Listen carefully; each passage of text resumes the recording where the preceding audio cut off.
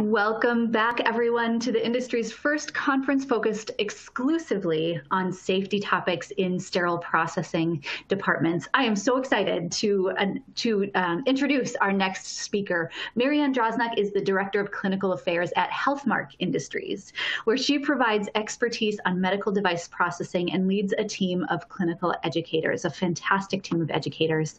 She's the co-chair of AMI Working Group 84, which writes ST91 and TIR 99. Mary Ann is going to talk about the steps that should be built into endoscope processing to engineer safety. The theme of today's conference is safety. These steps are already recommended or required in the national standards and professional society guidelines, but facilities are often not aware of them. So I am pleased to introduce to you and to welcome Mary Ann Drosnock. Thank you so much, Lindsay, and welcome everyone to the program today. I hope you do enjoy it. So with that, let's go ahead and get started. As you heard, my name is Mary Ann Drosnock, and I'm the Director of Clinical Affairs at Healthmark Industries and co-chair of AMI ST91, which also is responsible for writing the new TIR 99, which is not quite ready for everybody yet, but that'll be on probes and dilators. So just a hint of what's to come. Let's go ahead and get started. So as disclosure, as you've heard, I am an employee of Healthmark Industries, a company located in Michigan that's responsible for the manufacturing and distribution of medical products, mainly used in sterile processing or endoscopy and infection prevention. And I've received no compensation for this. And of course, all opinions presented are those of myself. So I do hope you enjoy it. And I'll always refer you back to the IFU for the products that we're talking about.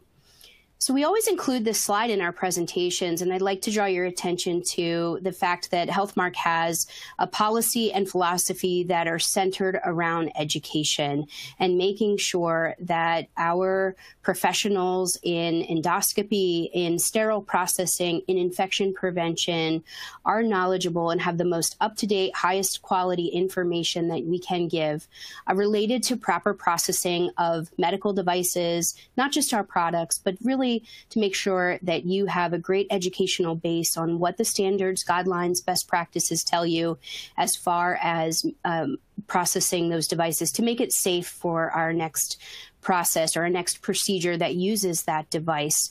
So I think it's important to know that education really does have such a base in our industry, and making sure that you know the background as to why these devices have to be cleaned and have to be disinfected or sterilized process, and making sure you're aware of those evidence-based guidelines to build up what are the best practices for your facilities. So what are our objectives for today? Before we get into the nitty-gritty of the presentation, we're going to talk about some safety, quality assurance parameters that should already be built into endoscope processing based on the current standards and guidelines, as Lindsay said. And we want to make sure that all of these are engineered in upfront so that we have the best safe outcome that we can for our patients. And we're going to look at what those best practices are in some steps along the way, talk about cleaning verification, surveillance testing, things like culturing of endoscopes to help prevent hospital-acquired infections related to these devices, and even surgical site infections, and help to make sure those devices are patient-ready. Okay, so first poll question, who is joining us today? So please click on your screen for what your answer is.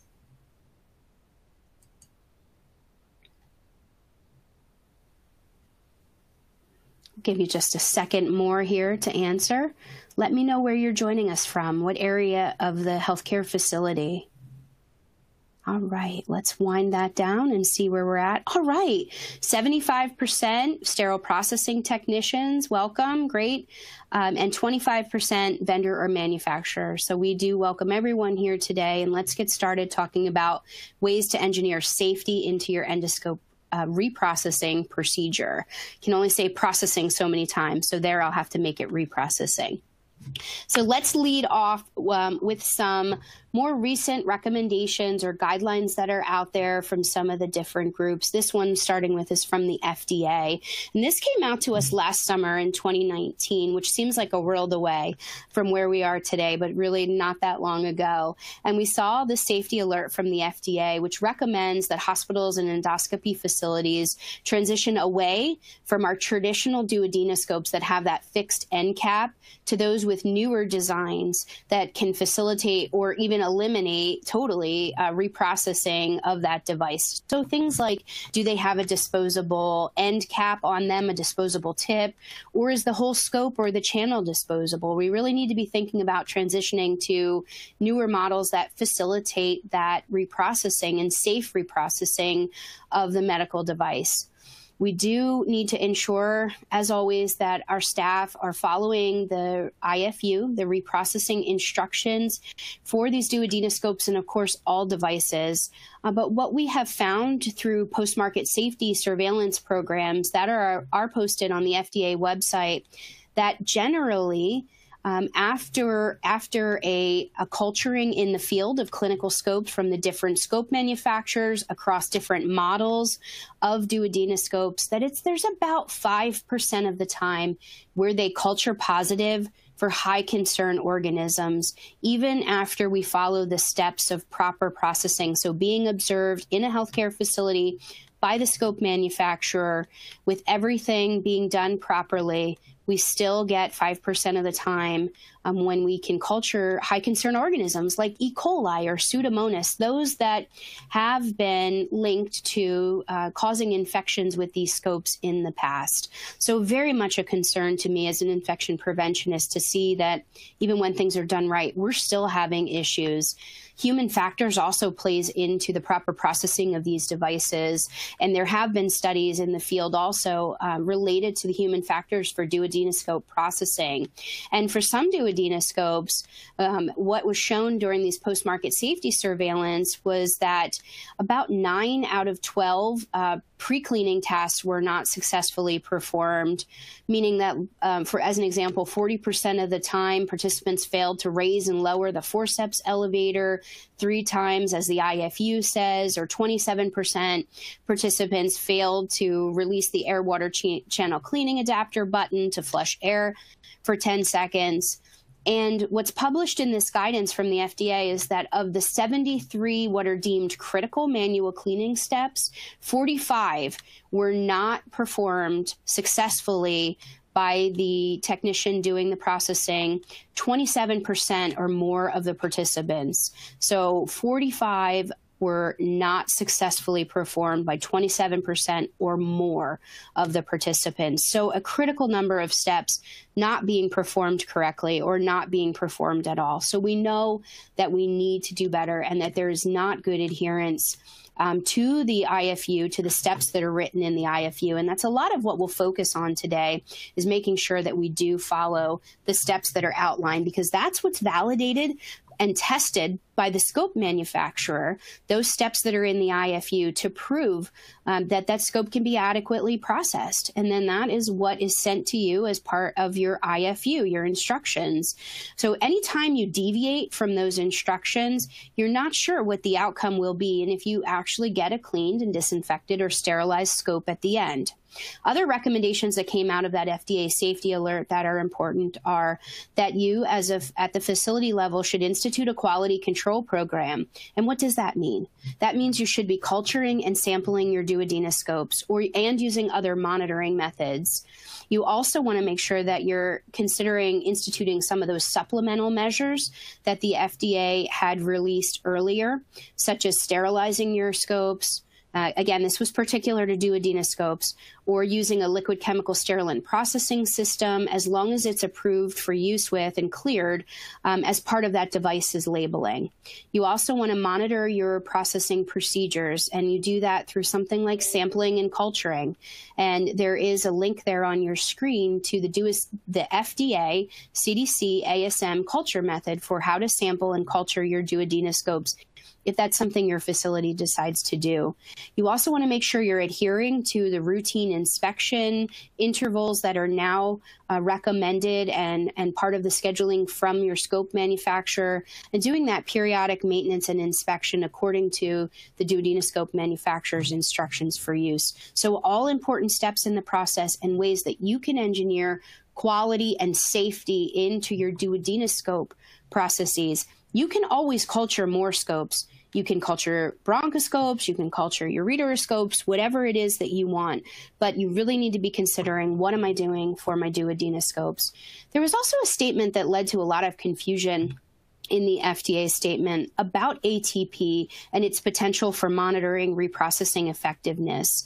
And if you really drill down to what it says that there was some issues with facilities and manufacturers using ATP to indicate the presence of live microbes.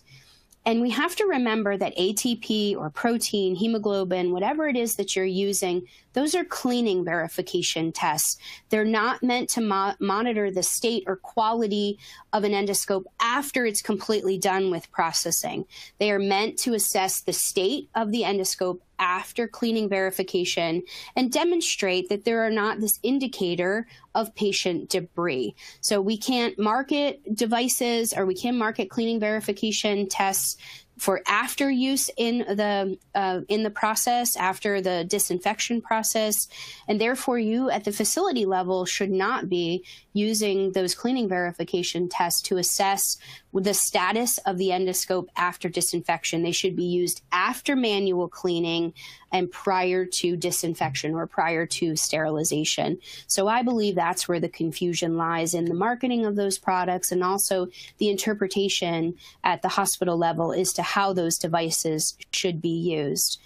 Now, I don't want to focus solely on duodenoscopes. There are many different types of endoscopes that are processed in many different areas in healthcare facilities.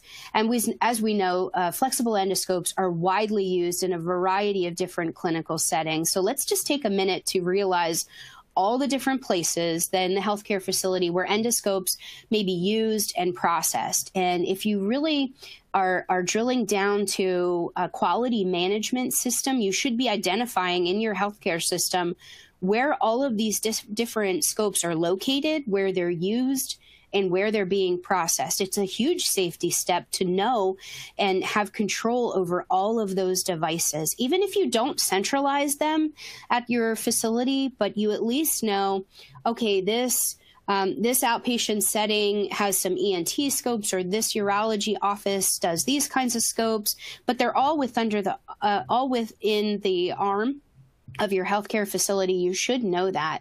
So GI scopes we see commonly processed and used in the GI endoscopy suite, but they may also be sent to sterile processing. And sometimes we'll see the surgical scopes will go there into SPD, but not the GI scopes. It's really, there's no right or wrong. It's whatever works best for your facility. We do see a trend towards centralization, meaning that all scopes would go to sterile processing. But we also see in a lot of facilities that sterile processing now is in charge of processing endoscopes, but that's still done in the endoscopy suite per se.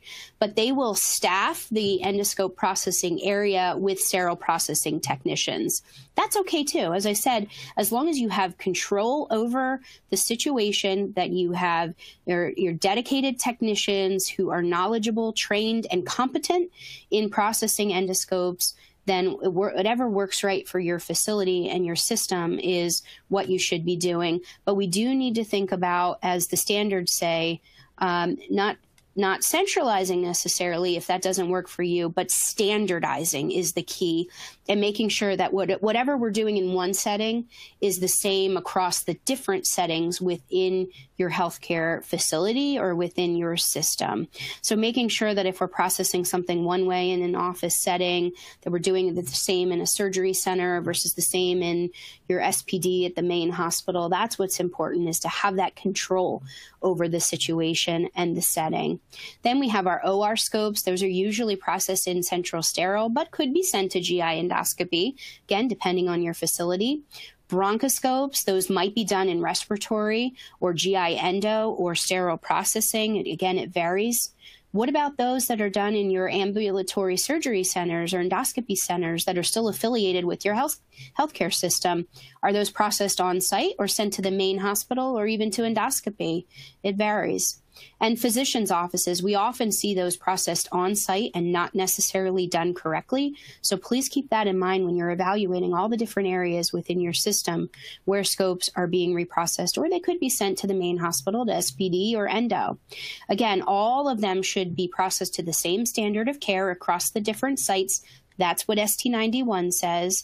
So within a given institution, endoscopy, sterile processing, ambulatory care, everyone should be in sync together. That's how we get to safety for our patients when it comes to standardizing our practices and making sure we're aligned on what overarching standard or guideline it is that we're following for how to reprocess endoscopes. It may be ST91, or you may say you're following AORN or SGNA so that you know and are standard across the different sites.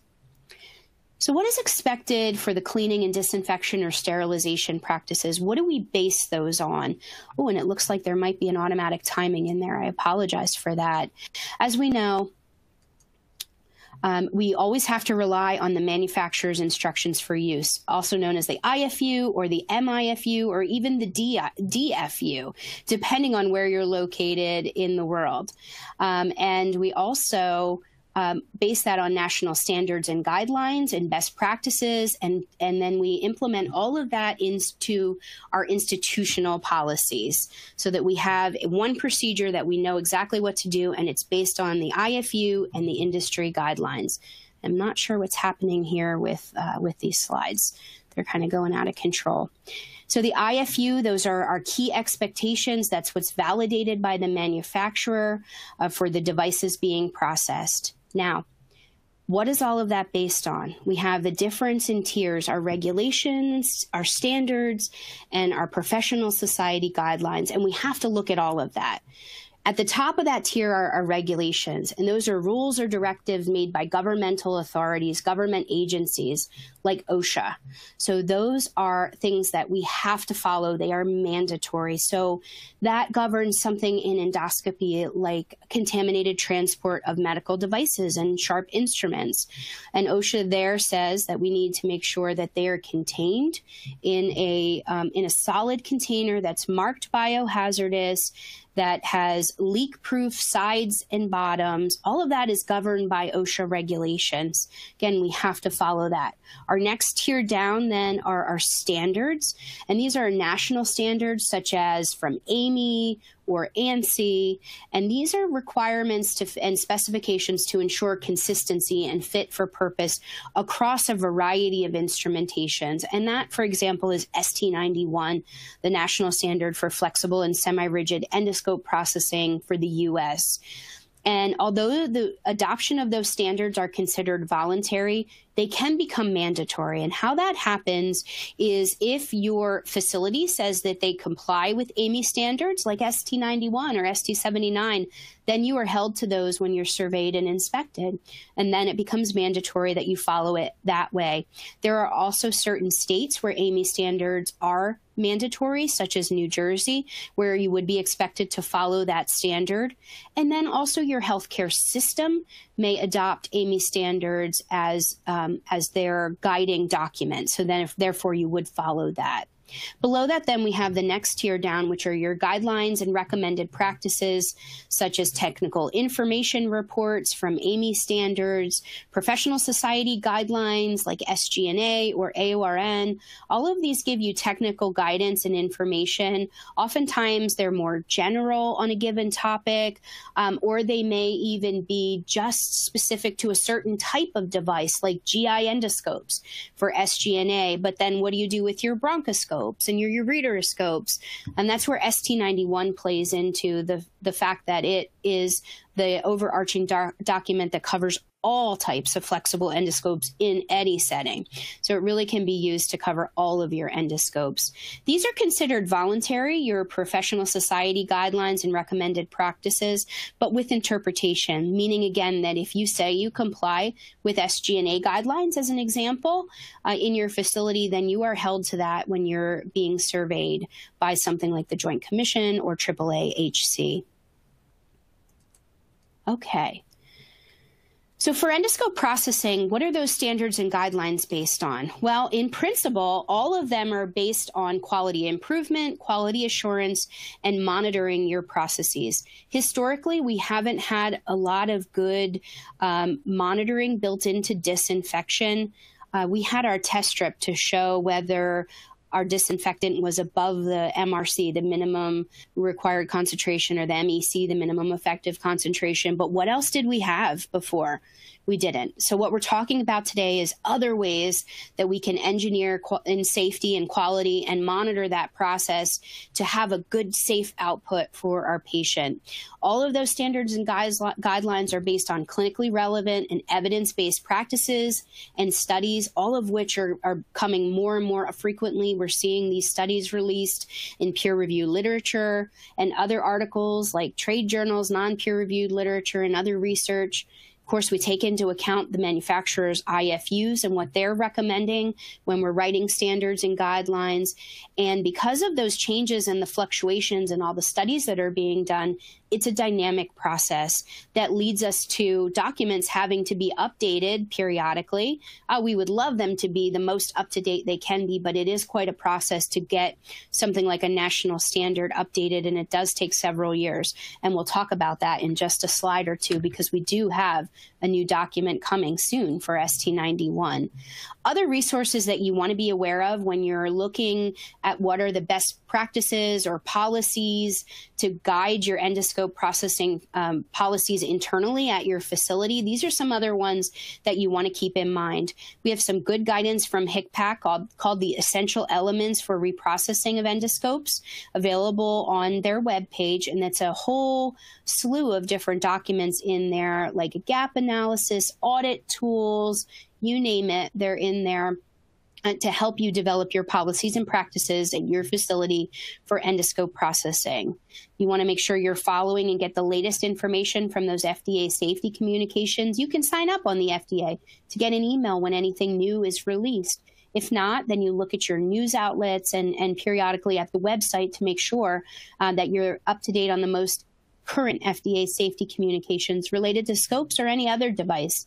And then we always need to consult our manufacturer's IFUs for endoscopes. They can change periodically, so you need to make sure that you have the most up-to-date version of that IFU for the scopes, your automated processing equipment like your AERs, and any accessories that are used. Another document that you should keep in mind when it comes to benchmarking quality practices. You don't have to reinvent the wheel. There's already great guidelines out there for you to follow, and AAMI ST90 is one of them, which talks about quality management systems for device processing areas. It's not specific to endoscope.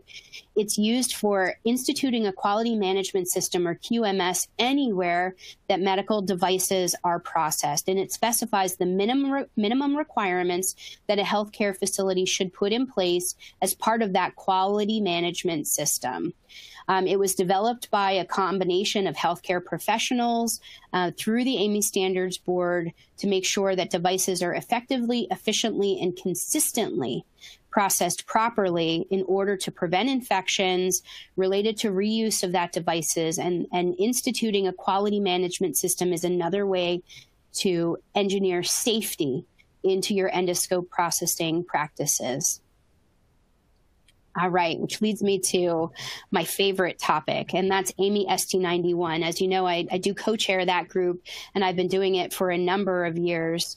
And we are currently working on the next version. Hopefully, either later this year, late 2020 or early 2021, we will have a new document available for you. So it will be ST91 2020 or 2021 when that's released. So I'm very excited. It has a lot of great updates and a lot more information for you as to what are the requirements and what are the recommendations related to endoscope processing. The current version is still of ST91 is from 2015. So we want to make sure we have at least the 2015 version, and then we'll move toward this new version coming out later this year. It has been approved, so that's good news. It has been approved by the committee and is just in the technical editing portion of it. So once it's adopted by the AAMI Standards Board and goes to ANSI for final approval, and it goes out for its 15-day review period, then we'll have that ST91 released to the public. At first, it'll be published electronically, is how it normally works, and then we will see it in a print version if that's what you're interested in doing. Okay, let's move on to some best practices and ways that you can engineer safety into your process that we haven't already talked about. Of course, all the steps in the process are important, but we have to make sure we do a great job with cleaning in order to facilitate the entire process and make sure we end up with a safe scope for our next patient. With that, we have our next poll question. So please tell me what you follow in your facility for an endoscopy standard or guideline related to processing of medical devices. Do you follow ST91 from AAMI, AORN endoscopy processing guidelines, SGNA processing guidelines, CDC, or another? So if you could just take a second and let me know. All right.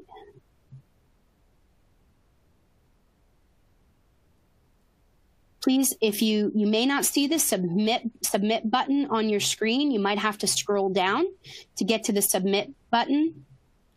So make sure you do that. Click on which document you're following and then scroll to get to that submit button.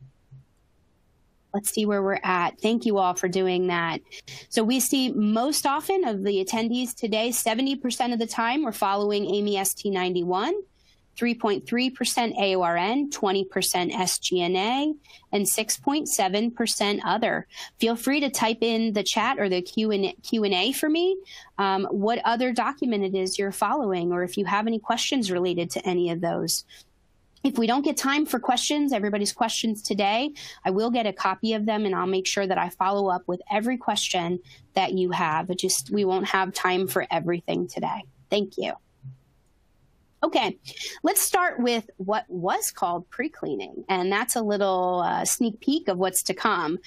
Pre-cleaning in the next ST91 will be retermed point-of-use treatment, and that aligns with where the newer standards like ST79 and the other guidelines are going, because we don't want to allude to or make it seem like pre-cleaning has to be full cleaning in the procedure room. You should never be using a brush there or anything like that. So we want to make sure that it's clear that we mean a treatment, a post-procedure treatment, in order to prevent the biofilm and bioburden from building up, and also to wet the channels of the scope and do just a gross soil removal of it, really.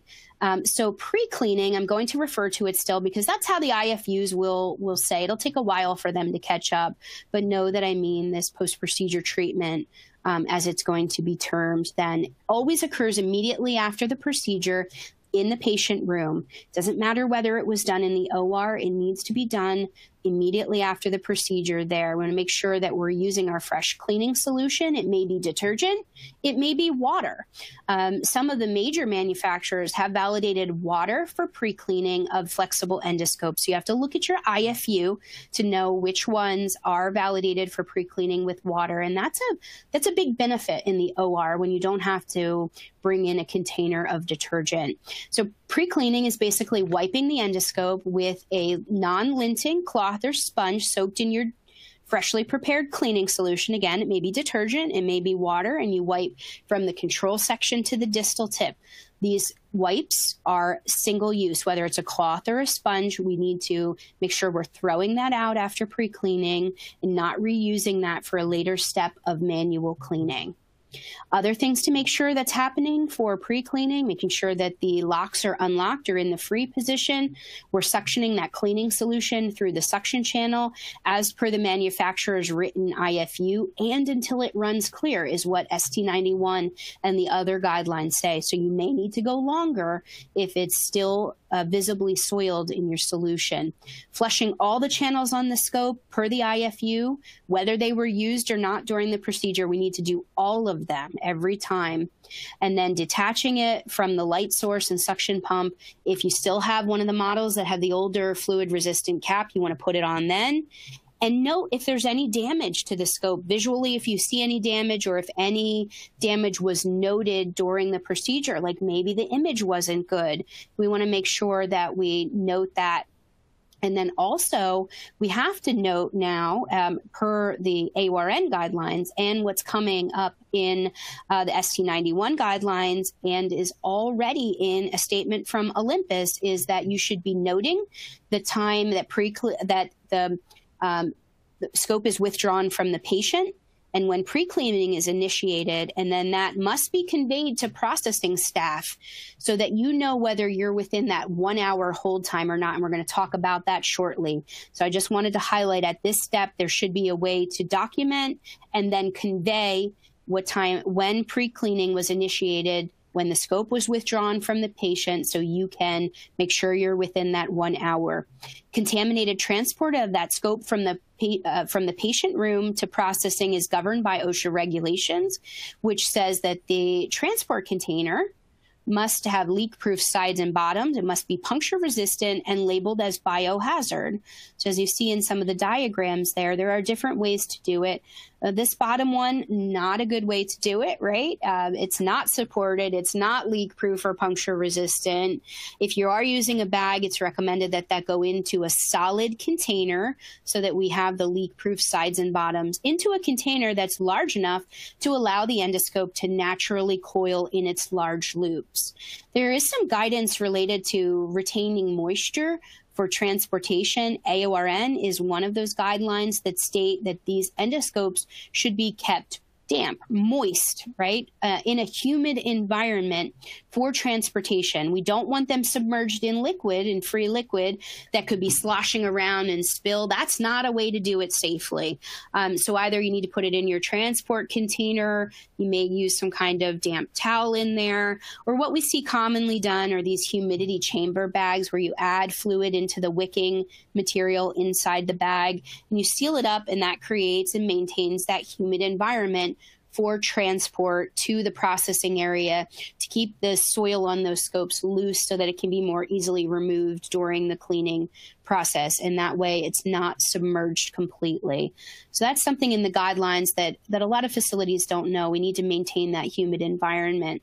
When we get to the processing area, the first thing we do is start with a leak testing. And I gave another program this morning where we talked solely about leak testing for almost an hour. So much information to know about this process. And I really do recommend that you look at every IFU for the different models of scopes that you process, because you do see some differences in between the types of models or manufacturers. But things to keep in mind: leak testing is always done in clean, clear water in a basin or sink large enough to allow that scope to naturally coil. If we have a sink that's too small, then we'll mask the holes and you won't have a good, thorough leak test, allowing sufficient time.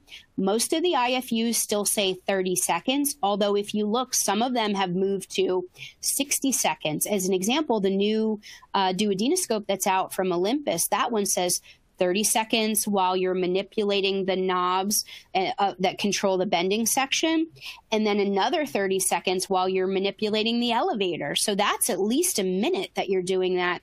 And we'll see longer periods of time in the new AAMI ST91 document also. So keep that in mind.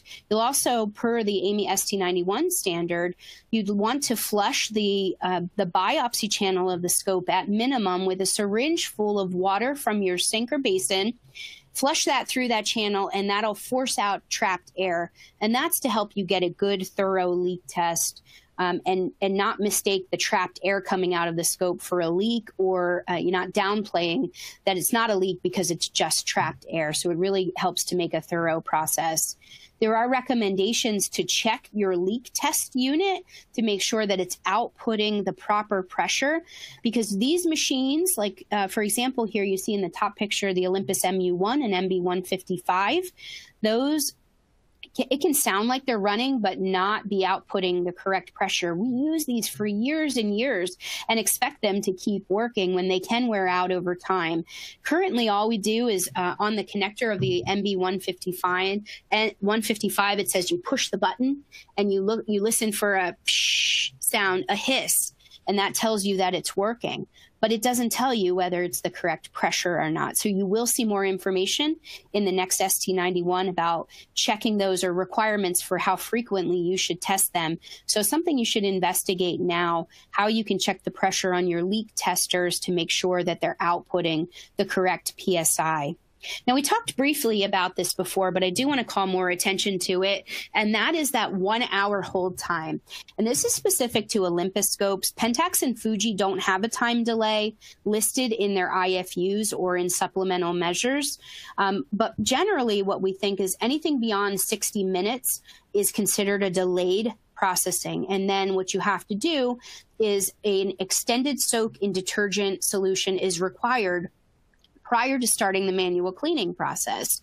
So we want to avoid this as frequently as we can. We want to make sure that scopes are processed within an hour, because it can be problematic if that debris begins to dry and harden on the scope or in the channels. There are auxiliary channels on these scopes that are too tiny to get brushed. They're never brushed. And that can really lead to a buildup of bioburden over time. And therefore, we want to avoid this and avoid any unnecessary long-term submersions, which can lead to repair issues because that humidity can build up on the inside of the scope. And that's why we need to track the time from pre-cleaning to manual cleaning and avoid it going beyond the 1 hour. You can do that with any kind of tag on the device. This is one that times for 1 hour. You push the button, starts a chemical reaction, and then an indicator fills up in the little window on the label and shows you whether you're within an hour or not. Other facilities are putting a label on the transport container. It just means you have to figure out a way to document the patient withdrawal time, the pre-cleaning time, and then that has to be conveyed to processing staff. However you do that is up to your facility to determine. I also want to note this 1 hour hold time. It's not just between pre-cleaning and manual cleaning.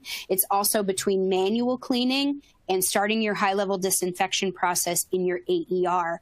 So it's 1 hour on either side of manual cleaning per the Olympus instructions. And I have that here, a link to the customer statement from 2018. And also it's in all of the scope manuals. It's not in the cleaning process. It's usually further back in the manual under what's called the pre-soak for excessive bleeding and or delayed reprocessing. So that alludes to the fact that not only are you doing this after it's more than a 1 hour time delay, but also if that scope was heavily soiled coming into the process. So if you had excessive bleeding or it was an emergency procedure and there was no prep done, then you would also want to follow this delayed reprocessing, which is an extended soak in detergent for up to 1 hour for our surgical scopes. So things like bronchoscopes or ureteroscopes, and up to 10 hours for the GI scopes. And that helps to tell you why we want to avoid this, because that lengthens the process so much, and who has the extra sink space to give up to allow a scope to soak for that long. So we want to avoid this. And by tracking it and timing it, That's how you do it. Here's the wording from AORN to support that.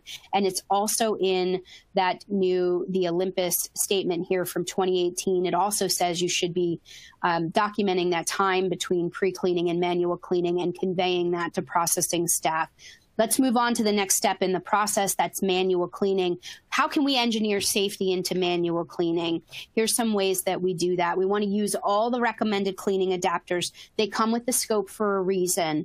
I can't just shove them in a drawer. We need to make sure we know what each one is for and whether or not we should be using it. You need to flush all channels, rinse all channels, brush each channel that can be brushed per the IFU. And then we look at it. If you see visible debris on the scope, you want to repeat the whole process of manual cleaning. You also want to pay attention to any of our accessories and making sure they're getting the good quality steps that will engineer safety into the process. There are a lot of steps as far as making sure our reusable valves, for example, are processed properly. And I know a lot of facilities have moved to single-use valves, but if you're still using the reusable ones, take a look at all the steps that are actually in the process of how to properly clean our valves. And it's this point in the process for manual cleaning where you may use an automated flushing pump. And if so, then you want to keep in mind some key quality parameters, and we'll talk about safety related to those. Next up on the list is brushes. What do you use? A good safety check for you is to make sure you're using a brush that's compatible with your endoscopes. How do you do that? Well, there's no guidance that says you have to use that brush that's listed in the IFU from the endoscope manufacturer. But if you're not using that brush, then you have to make sure it's of the appropriate size and compatible with the scope you're cleaning it for. A lot of facilities use third-party brushes, and there's nothing wrong with that. It just becomes then a reality that you have to check and make sure you're using the appropriate sized cleaning brush that matches that channel. And these are some statements then from SG&A and AORN to support that. You just want to make sure that they're of the right length, width, material recommended by the endoscope manufacturers, and make that appropriate size. So that's so important. If you are using automated flushing systems, you want to make sure you're following the validated parameters for that system, making sure that we're cleaning and disinfecting the tubing according to that manufacturer's IFU, and that you're performing any quality testing like daily volume verification. They all have steps in their IFUs to do this, so make sure you're familiar with that. It's a great safety step to engineer in. The next safety step that we want to talk about is twofold. It is the cleaning verification and inspection, which are now already in each of the standards and guidelines as something you should be doing. So after the manual cleaning process, we do this twofold step of inspection with lighted magnification for every scope, and then a cleaning verification test at an interval decided upon by your facility. And we'll talk about what those intervals are in just a minute. All right, so as far as cleaning verification goes, what does your facility use? Protein tests, hemoglobin tests, combination test strips, an ATP system, other, none, or I don't know.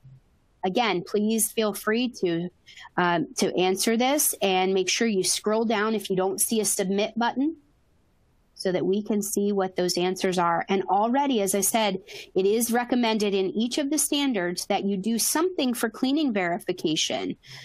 One of these is appropriate, or any of these is appropriate for your facility. It's about what works best in your healthcare facility or system. Let's see where we're at. Okay, 14% using a protein, 9.5% using a test strip, 38% using ATP, 24% using none, and 14% I don't know. And that's okay. Thank you for your honesty. It is something you'll want to check on, though, because based on the standards, we all should be doing something for cleaning verification. Great, let's move on. So we do have to do this inspection. As I said, minimum standard, minimum requirement is visual inspection with your unaided eye after every cleaning cycle. That's in the IFUs already, to look for debris and damage. And if you see debris, it goes back through the full cleaning process. The guidelines go further to recommend a lighted magnification to look at your endoscopes. especially if you have a duodenoscope. You need that lighted magnification to check around the forceps elevator. Then the guidelines go one step further, and they consider using a borescope, is what they say. So not a requirement at this point, but just a recommendation, but something you want to consider implementing, because that is the way that the guidelines are going. This is the verbiage from SG&A as far as cleaning verification goes. This is the interval that you want to pay attention from. So again, each of the guidelines says you should be doing something at a regular interval, and then that's where they differ. What's example of a regular interval? ST91 currently, the 2015 version, says weekly, preferably daily. AORN says with each reprocessing cycle, and SG&A says at a frequency determined by your facility. So again, do something. We owe it to our patients. It's a clear safety step. Lots of methods out there for you to do it. Again, up to your facility to research and design a program that works best for your institution. We talked about the visual inspection step of endoscopes. This is your safety stop or timeout to ensure that the endoscope is visually clean and looks like it's in working order, so it doesn't have any cracks or corrosion or discoloration or retained debris, and that would stop you from going on in the process. And again, if you see that debris, you re-clean. This is the verbiage from AORN. If you're using AORN for your endoscope, you want to add in that lighted magnification to identify soils. This is from APIC for our infection preventionists on inspecting duodenoscopes. Again, lighted magnification you see highlighted there. Borescope usage, I have some pictures that I do want to get to show you. It is only a recommendation at this point. We'll have a lot more information in the ST91 new version when that is released, to look inside the channels of the endoscope and make sure there's no debris, that there's no retained moisture. And that's what you see on the left-hand side here as far as the picture goes. This was a scope that had been hanging in a cabinet for 7 days, and it had not been dried before it went into the cabinet.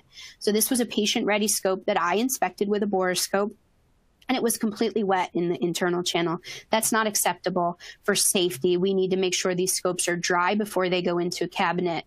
Then on the right-hand side, this was also a patient-ready scope. You clearly see lint stuck in the channel, and that's why the guidelines now require lint-free, or non-linting is the terminology that we prefer, non-linting cloth to dry the endoscopes or to wipe them down, and that's clearly a chunk of patient debris there. So scary.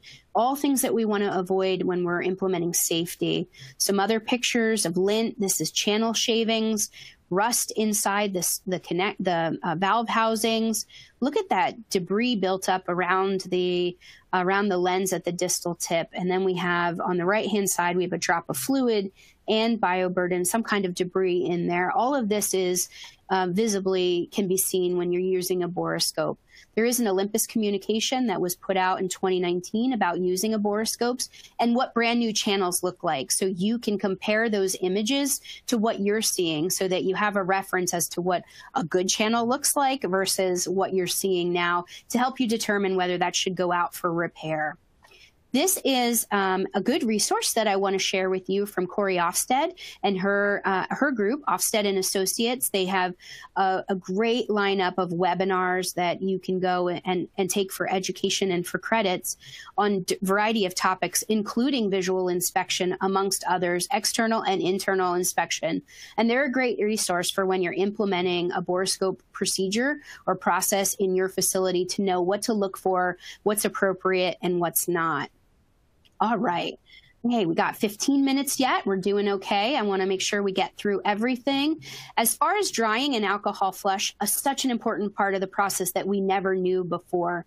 The key takeaways for you are we need to dry the endoscope after it comes out of the AER, externally and internally.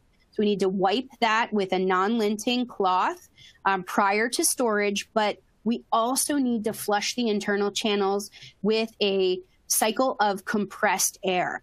And how do we do that? There's a variety of ways you can do that. You can either use one of the drying pumps that connect directly to the channels, or your engineering, your biomeds may have a setup that you have piped in air that you have connectors to go to the channels. or the scope may go into an active drying cabinet that hooks up to the channel.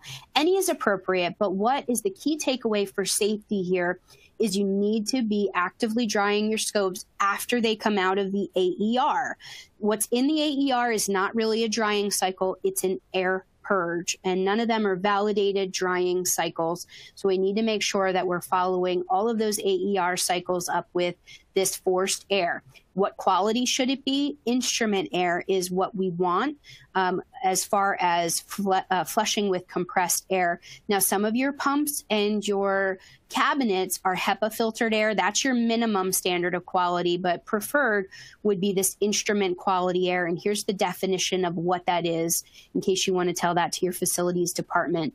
The latest research and guidelines do show 10 minutes is what it takes of flushing each channel hooked up to it continually to dry to dry those channels. So you can see why it would be challenging to stand there with an air gun and blow each channel out for 10 minutes. And that's why we see that process being discouraged, is because it is so difficult. You can't just blow into your air water channel connector and expect it to go through there properly. You would need a connector on that. So it's challenging, and that's why we see most facilities moving to a drying pump or a drying cabinet. But really, if you can figure out a way to get it set, that's fine. SG&A has taken a hard stance on this. They say if an endoscope is not dry before it went into the storage cabinet, then it should not be used. It would need to be reprocessed again before use. So think about those implications. If you don't know that your cycle is verified as resulting in a dry scope, so you're doing 10 minutes of drying and you've not verified that, then how can you be in compliance with the SG&A guidelines? You have to verify that process. How do you do that? Well, you have a couple options nowadays. You can either inspect some of your scopes in your cabinet with a borescope and see, do you see water droplets inside those channels? If you don't, you know your drying practices are adequate. If you do, then you know you have to lengthen that drying parameter. Or you can use a drying test. There's a couple of these on the market now. We either have things like the Scope Dry Check, which is a business card sized. One side has the directions, the other side has this purple ink on it that when it detects water or moisture, it will turn bright white spots. So what's done in facilities, they'll take this card while blowing their air through the scopes after their 10 minutes is completed. They'll put the card at the different outlets of the scope and see if it detects any moisture. There are also swab-based products available now that you run the swab through the channel and that gets cut off into a vial with a powdered reagent in it. And if it detects any moisture, it turns bright purple also on the swab or in the powder itself. Then you know your scope is not dry and you need to lengthen your drying cycle. So important to make sure we're drying those scopes before they go into storage. Wearing clean gloves is common thread in all the standards and guidelines now. So anytime you're handling a processed endoscope, you should have clean gloves on. And if you're still using the reusable valves, they should be kept together or be traceable back to the procedure and the scope that was used. So kept together as a unique set. We do see less and less that being used. Drying cabinets based on AORN is the preferred method. So at minimum, you want HEPA filtered air circulating within the cabinet, but it is preferred by some of the standards that HEPA filtered air or instrument air is connected directly to the channels and blown through it for a cycle that results in a dry scope. And that's up to your scope cabinet manufacturer to tell you what that cycle is. Some are vertical when they're active drying cabinets, some are horizontal. Because drying doesn't rely on gravity like we used to think it did, if you're in a drying cabinet with air hooked up directly to the channels, then SG&A and even the scope manufacturers say that that is okay. How long can you hang a scope before it has to be processed again? Well, we have some information in ST91 and AORN that you should perform a risk assessment to make sure that you're setting a policy for a maximum storage interval that is safe in your facility. SG&A says 7 days if you're doing everything right for processing and it's completely dried before it goes in there and it's kept in a manner to prevent recontamination. So if you're not checking your drying practices, then I will contend that you wouldn't even get 7 days. So you need to make sure your scopes are dry in order to do that. How do you label your scopes? Well, we need to have a distinct visual cue on our endoscopes, and we see that in the next slide here. The guidelines say they should have some kind of cue on them that allows anybody looking in that scope cabinet to show or to see that it was reprocessed and is ready for patient use. However you do that is up to you. It can be as simple as a tag or a label affixed to the scope, but it has to be something that I could walk into your cabinet and see. Again, how you decide to do that is up to your internal policies, but please make sure that they are labeled appropriately. We need to keep in mind some sterilization options for endoscope, and if you have a scope that's already compatible with sterilization, then it should be sterilized. Based on the Spalding classification for these semi-critical devices, that's endoscopes, that they should be sterilized. And then if that's not possible, we resort to disinfection. So please take a look at your scope mix and the IFUs and separate customer letters from your scope manufacturers to see maybe some of your scopes, like your bronchoscopes, for example, are already compatible with many low temperature systems, or your ureteroscopes. Those now require sterilization based on updated IFUs. So a great safety step that you can take is looking at your scope mix and determining, can this already be sterilized? I'll challenge you to look at your bronchoscopes. If you're disinfecting them, get those moved to sterilization. We owe that safety step to our patients. I have here an action plan. Take an inventory of your scopes, see what you have. What are they already compatible? Move scopes that can be sterilized over to sterilization based on that compatibility. Look at your scope inventory that remains that can't be sterilized. Prioritize those based on risk. Based on FDA recommendations, you should be doing something more with your duodenoscopes, like sterilizing them or culturing them if you can't sterilize them, or using a liquid chemical sterilization cycle. You may also need to adjust your inventory levels of scopes as you move toward sterilization. This slide is another critical safety step that I want you to think about. These were the original safety measures that came out as supplemental actions to enhance the duodenoscope processing steps back in 2015. Originally, it said you should do more with your scopes for risk mitigation for the duodenoscopes particularly, such as culturing them. Performing sterilization. At the time, ethylene oxide was the only sterilization method available for those. There's more now out there, using a liquid chemical processing system or repeat high-level disinfection. But what you see in those new safety alert that's come out from last year that we talked about at the beginning of the presentation, double disinfection is no longer listed as an option in there. And why is that? That's because we've had several studies that have come out that have shown that it doesn't matter whether you're disinfecting a scope once or twice. There's no statistically significant difference in the culture positivity rate for those endoscopes, whether it's one time through the process or two. And I think that's a critical safety step. If you're doing just double disinfection on your duodenoscopes, I will urge you to do more, because there is a lot of evidence out there now that it doesn't make any impact. If you are looking to move to culturing of your scopes, here's some information. I'm talking about testing your scopes for bacteria content. We're not talking about cleaning verification tests like ATP. I'm talking about a full culture after disinfection. You remove that scope from storage and you test it to see what the bacterial contamination levels are. And there's no requirement to do this at this point. It is just a recommendation for your duodenoscopes, but I believe it's a critical safety step in demonstrating that your processes for duodenoscopes are under control. If you do want to culture your scopes, here's what I recommend. You go to the FDA CDC ASM culture method from 2018. It is a validated method superseding the previous CDC method, and it is much more robust than the previous method. It's a flush brush flush with sterile water. It adds a neutralizer into that water sample that's taken and a longer incubation time. So we do see much better results using this new method. There are also gram-negative rapid test kits that are on the market as opposed to full culturing. These take about a 12-hour turnaround time, and they look specifically for gram-negative bacteria such as Pseudomonas or E. coli. They're covered in ST91 under types of verification testing, which are enzyme-based tests, and there is some peer-reviewed literature out there around these demonstrating that it is effective at detecting gram-negative organisms in processed endoscopes. So with that, we are down to the wire, and I did make it, but I will urge you, please take these safety steps to engineer quality into your endoscope processing procedures. It will make it much more robust and much safer for our patients with these steps that we talked about.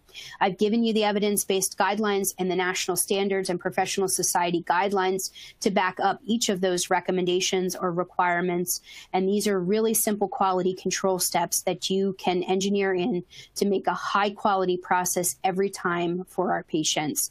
The references were noted on the slides and also here, of course, the AAMI standards, SGNA, AORN, all of those. I thank you so much for your attention today. Here's my contact information. If you have any questions, please feel free to reach out to me, and we can get those answered for you. We do have a few minutes, Lindsay, for questions if you want to run one or two by me. And if not, I'll address all of those offline then. Thank you so much. Yeah, Mary Ann, thank you so much for that presentation, for all the critical information that you provided for our attendees today. I am going to squeeze in as many questions as we can. Rapid fire, let's do it. Yeah. All right, first question. I usually see that when people process scopes, the soak time is often shortened or skipped. How critical do you see this step, and would a Scope Buddy device substitute for this step? Great question. And the answer to that is no. We need to follow the detergent label, the manufacturer's label for how long to soak it. So you do all of your steps for flushing, then you should let it sit. And that's the way the scope IFUs are laid out. Let it sit for that contact time. It may be 1 or 2 minutes. I know it adds time on the process, but you need to give time for those detergents to work. The same thing if you're using something like a flushing pump, Scope Buddy, whatever it may be, you do your steps, let it sit. That time, I urge you, if you are doing that, say you need that in writing from your manufacturer, because it's really about doing those steps, letting it sit for the contact time. Great question. Okay. This question, my facility's women's health clinic wants our SPD to reprocess their flexible hysteroscopes. We have major concerns about being able to do that within the appropriate time frame. So we have been suggesting disposable products for them. So far, we've only found one disposable flexible hysteroscope on the market. Do you think there will be more options in the future? I do think there'll be more options. We have several different types of single-use endoscopes available already. I have not heard much about hysteroscopes. To be honest with you, I'm not sure about what's coming on the market, but I can only assume that as part of the market transitions to single-use scopes, that we'll see more of those become available. For now, you do have to pay attention to that 1-hour time delay, and if it goes beyond that hour, you would have to do the extended soak, which is challenging, and you want to make sure that we're not doing that more frequently than we need to. So that is a challenge, but keep an eye out for new models of scopes coming on the market. Okay, last question that we have time for. We have so many guidelines from different agencies for flexible endoscopes. Who has the most important guidance? Well, I can't say that, who has the most important guidance. You have to decide what's right for your facility. I'm partial to ST91, of course, because I co-chair that committee, but mainly because it is the national standard, and we do have a multifunctional working group that consists of many user facilities. So technicians at your level in the healthcare facility sit on our committee and give us guidance. We have scope manufacturers, AER manufacturers, representatives from SGNA, APIC, AORN, the GI physicians associations. They all sit on ST91 and give their feedback to it. So of course I'm partial to that one, and because it covers all scopes, no matter what the type, in any healthcare setting. So it's really what's right for your facility. Okay, Mary Ann, thank you so much. Thank you, everybody. Yeah, for this important discussion on engineering quality and into endoscope processing by outlining best practices, current standards, and guidelines. Such critical information. If we didn't get to your question, I will certainly send those over to Mary Ann so that she can address those via email. If you have any additional questions that come up, you see her contact information on the screen. You can also find it at any time logging back into this session in the future and accessing the contact info in the speaker bio box on the right hand side of your screen. You do have about 15 minutes before the next presentation. Again, thank you so much for this information, Mary Ann, and we'll see you in the next session. All right. Bye-bye, everybody. Take care. Thank you.